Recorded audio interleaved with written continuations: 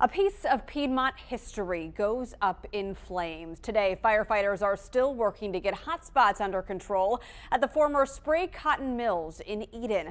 The massive fire started last night just before 11 and has burned for hours. WFMY News 2's Hannah Jeffries is live at the mills where community members have stopped by all day to see what's going on. Hannah? Within the past few hours, the smoke rolling off of this building has really started to slow down. As you can see, the structure is completely see-through, and we know at this point at least one of the walls has collapsed. Eden police officials say the fire started last night around 11:30 at the former Spray Cotton Mills, which is located near the traffic circle on Church Street. Area roads were closed early this morning, but now traffic is flowing smoothly. Many in the area with personal ties to the former business stopping to assess the damage.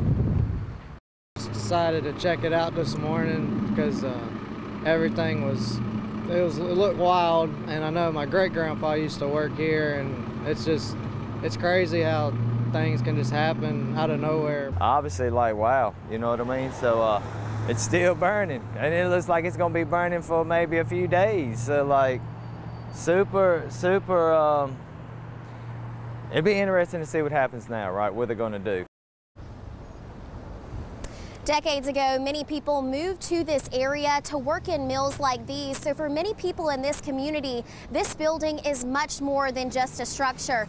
We still don't know how this fire started, but we'll be out here throughout the rest of the evening working on getting those details. Live in Eden, I'm Hannah Jeffries, WFMY News 2. Yeah, Hannah, it is a symbol of the community there. So the Mills facility comprises 4 buildings, around 200,000 square feet in total. The previous owners sold it in 2017. The new owners market it as being open for development opportunities.